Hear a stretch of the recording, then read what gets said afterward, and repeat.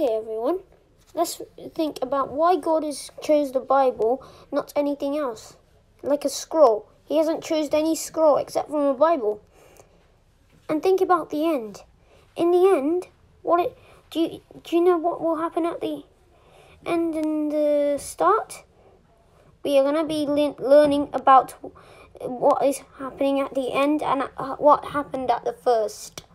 And why there's a evil darkness upon us right now, today. Okay, let's pray. Oh Lord, thank you for being with us. Thank you for letting anyone who's with us to be happy. Thank you for letting those people know that this is a really good one. Thank you for choosing loads of people to be with you. Thank you for never letting us down. Thank you for helping us, not doing anything. In the name of Jesus. Hallelujah. In the name of Jesus, we will never let you down like you never let us down. The reason why you're with us is because you loved us. You never let us down. You kept on being with us. Even though anything bad happens, you're still with us. Because we remember about Job, about what has Job done to us. Job is the one that encouraged and interpreted me to do this message. That when Job was with us, he was the one we were listening to. He was with you. Like Job. Job is a great man. Everyone in the Bible is a great man and a great woman. Everyone's great. But we need to overcome the darkness. In the name of Jesus, I pray, amen. We pray, amen. Let's think about what has actually happened with Job. You will know what Job has done. Let's go to Job. Chapter 1 to chapter 1 to read the whole chapter of Job. And when you've finished Job, think about what has happened in that chapter, because it is really, really helpful message. Now we might have to go through chapter 1. Now let's read. There was a man in the land of Uz, whose name was Job, and that man who was perfect and upright, and one that feared God and eschewed evil. And there were born unto him 7 sons and 3 daughters. His substance also was 7,000 sheep, and 3,000 camels, and 500 yoke of oxen, and 500 she-asses, and a very great household, so that this man was great, the greatest of all the men of the east. And his sons went and feasted in their houses, every one his day, and sent and called for their 3 sisters to eat and drink with them. And to drink with them. And it was so, when the days of their feasting were gone about, that Job sent and sanctified them, and rose up early in the morning and offered burnt offerings according to the number of them all. For Job said, It may be that my sons have sinned, and cursed God in their hearts. Thus did Job continually. Now there was a day when the sons of God came to present themselves before the Lord. And Satan came also among them. And the Lord said unto Satan, Whence comest thou? Then Satan answered the Lord, and said, From going to and fro in the earth, and from walking up and down it. And the Lord said unto Satan, Hast thou considered my servant Job, that there is none like him in the earth, a perfect and an upright man, one that feareth God and escheweth evil? Then Satan answered the Lord, and saith, Doeth Job fear God for naught? Hast not thou made an hedge about him, and about his house, and about all that he hath on every side? Thou hast blessed the work of his hands, and his substance is increased in the land. But put forth thine hand now, and touch all that he hath, and he will curse thee to thy face. And the Lord said unto Satan, Behold, all that he hath is in thy power. Only upon himself put not forth thine hand. So Satan went from the presence of the Lord. And there was a day when his sons and his daughters were eating and drinking wine in their eldest brother's house. And there came a messenger unto Job and said, the oxen were ploughing, and the asses feeding beside them, and Sabines fell upon them and took them away.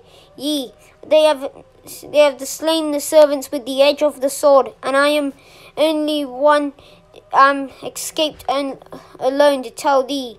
While he was yet speaking, there came another, and said, the fire of God is fallen from heaven, and hath burned up the sheep and the servants, and consumed them, and I only am escaped and alone to tell thee. While he was yet speaking, there came also another, and said, the Chaldeans made out 3 bands, and fell upon the camels, and have carried them away, and slain the servants with the edge of the sword, and I only am escaped alone to tell thee. While he was yet speaking, there came also another, and said, thy sons and thy daughters were eating and drinking wine in their eldest brother's house. And behold, there came a great wind from the wilderness, and smote the 4 corners of the house, and it fell upon the young men, and they are dead. And I only am escaped alone to tell thee. Then Job arose and rent his mantle, and shaved his head, and fell down upon the ground, and worshipped, and said, naked came I out of my mother's womb, and naked shall I return thither. Lord gave, and the Lord hath taken away. Blessed be the name of the Lord. In all this Job sinned not, nor charged God foolishly.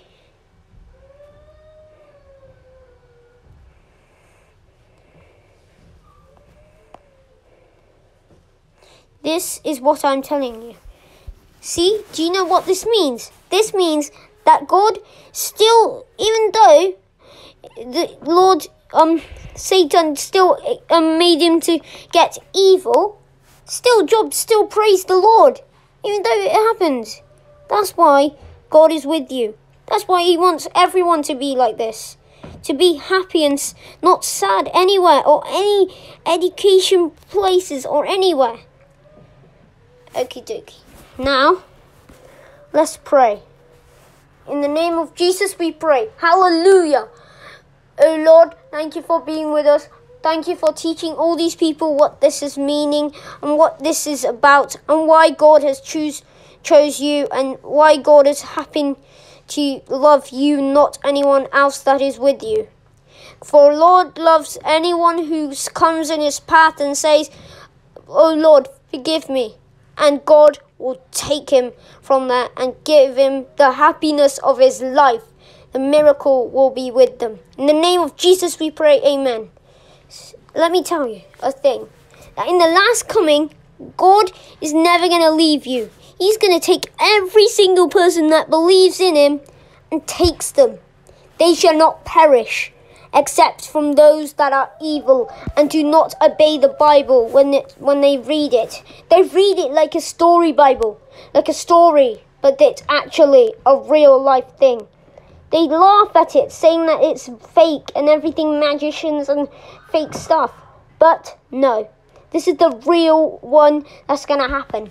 Let's read Matthew. For our last chapter, let's read Matthew chapter, let's go to it. This is not a joke. God is with us whenever we need him. Because God never left anyone who wanted to destroy him. Loads of people kept coming after him and saying, what shall we do? There's nothing to do. But then everyone was sad and not happy with what's going to happen. These will happen any time that you will never know. because these are the true things. And let's read chapter 25, verse 41. Then shall he say unto them on the left hand, Depart from me, ye cursed, into everlasting fire, prepared for the devil and his angels. That means that everyone that's evils with the devil Satan, will always go into the everlasting fire. It won't be burning. It will be burning so much, but you won't die. That's how the fire of the Lord is prepared. As you think right now, you're thinking that it's just fake, like a hole in the world. But actually, this will happen for real. None of you know what is happening because you are blind from what God has said. He said, whoever believes in him shall see a miracle. Whoever does not believe in him shall not see a miracle because they are blind exactly at that spot. He's done everything for you. He's even died for you on the cross. He didn't just die on the cross because he gave up. He died on the cross to forgive all the sins you have done, even today. And he knows that you're still going to praise him. Whenever God's happy, he will do something for you. Because when if he's king, then how are you, if he's not real for you, then how is he over here right now with us? Like over here? Huh? How is he here? Do you know that? Do you know why there's a lot of things happening right now? How are you alive right now? How am I alive? How am I speaking? Huh? We would have never been alive if God was with us. If God was alive, we would be alive. If God's no more, if God's nothing, there was no God in this world, then you would never be alive. Jesus is the only way through him to go for his Father.